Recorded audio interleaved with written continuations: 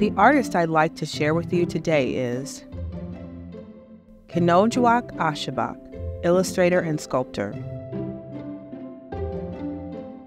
But first, you might be wondering, what does it mean to be an illustrator? An illustrator is a person who uses drawings to tell a story. Now let's begin.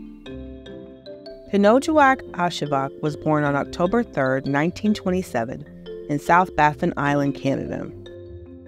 As Inuit tribe members, she and her family traveled through the Arctic hunting for food and gathering materials. Her father was a shaman who believed he could predict the weather and had the ability to transform into a walrus. Her mother taught her how to prepare animal hides and create traditional designs on them using stones. Life was not easy, and every member of the tribe had to do their part in order to survive. Kenojuak lived a traditional Inuit life for many years, eventually marrying and starting a family. In the early 1950s, she was pregnant with her third child when she found out she was sick with tuberculosis. Tuberculosis is a highly contagious bacterial infection that attacks the lungs. The Inuit people were suspicious of modern medicine, but reluctantly, to keep her family safe from disease, Kenojuak made the decision to go to the hospital. Her stay at the hospital, located in Quebec, Canada, would last 3 years and change the course of her life in an unexpected way. To pass the time, she and other patients had the opportunity to take art classes and sell their work. It was important that they send money to help their families in the Arctic. Fun fact, Kenojuak Ashevak was one of the first Inuit women to use a pencil to draw. Before this, Kenojuak had never even heard of art. She said, "There is no word for art. We say it is to transfer something from the real to the unreal." Kenojuak explored many ways of making art, but using pencils was her favorite. In 1955, Kenojuak was well enough to return to Cape Dorset, where she continued making and selling her art. What do you notice about Kenojuak's art so far?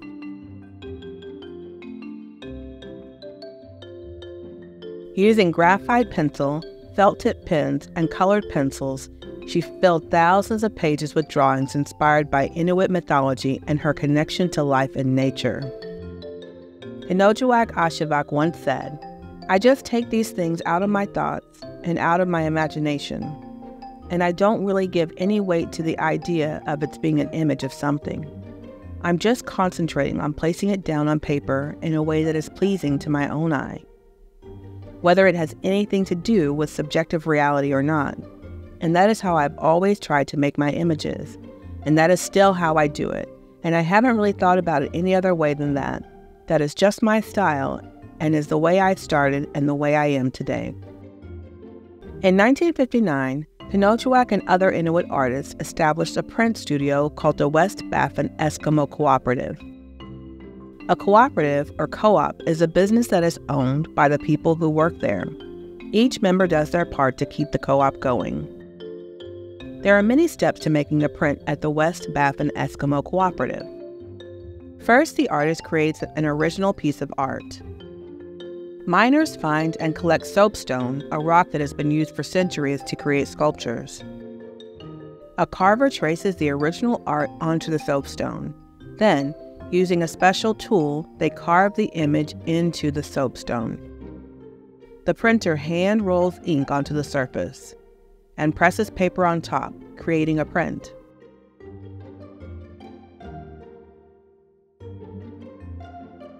In 1961, Kenojuak's art gained worldwide recognition when a movie was made about her. She said, "I tried to present my ideas in the strongest possible way. I try to show an animal's great strength. I used the enchanted feathers on a raven, for example, to show its glory." By 1967, she'd grown tired of making art in an igloo and decided she was ready to live in a modern home. Her career continued to grow throughout the decades, and Kenojuak received tons of honors for her work. Kenojuak Ashevak was grateful that so many people appreciated her artwork.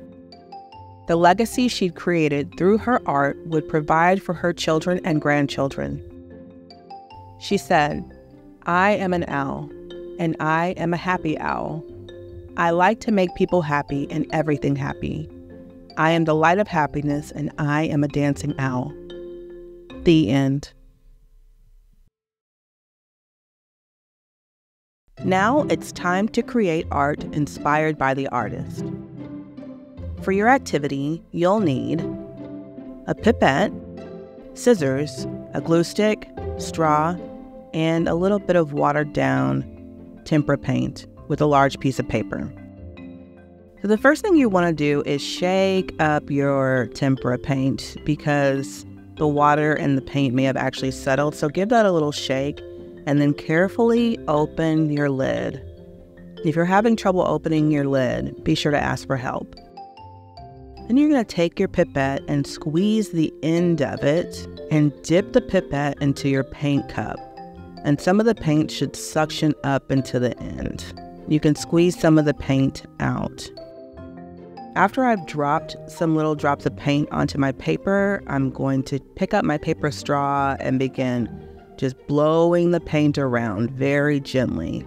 You don't want to run out of air while you're doing this, so just take your time, spin the paper around if you need to, going in different directions if you can. And this sort of creates energy, because remember when Kenojuak, in her background, she liked to show the spirit of the animal. So this technique is sort of a way for us to create the spirit of our owl. You can keep doing that and keep dropping on paint until you're happy, but be careful not to let the paint go down to the edge of your paper. To create a print, you'll need a piece of plexiglass, a small piece of paper, your printmaking ink, a roller, and your actual stamp.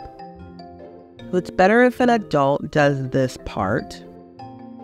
So an adult is going to squeeze some of the printmaking ink onto the plexiglass. You don't need very much. And then you'll take your roller, rolling some of the ink out, making sure that it's nice and smooth, and then applying the ink onto the stamp, just rolling it on gently. You want to make sure that you get ink evenly distributed on your image.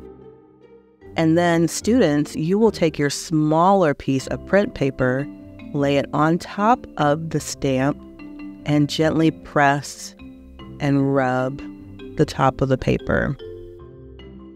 When you feel like it's probably pretty good, it doesn't take very long, you can gently peel up your paper, and there, you've created a print. Once your owl print has dried, you may cut out your owl, and you don't have to do it perfectly. I sort of chose to do a quick cut where I'm cutting the outlines, but if you want to be more detailed, then you may do that. And then using a glue stick, apply glue to the back of your owl, and then place it onto your blow art piece. And that's it. I hope you all enjoyed making your art project inspired by the artist Kenojuak Ashevak. I look forward to seeing what you all come up with. Thank you.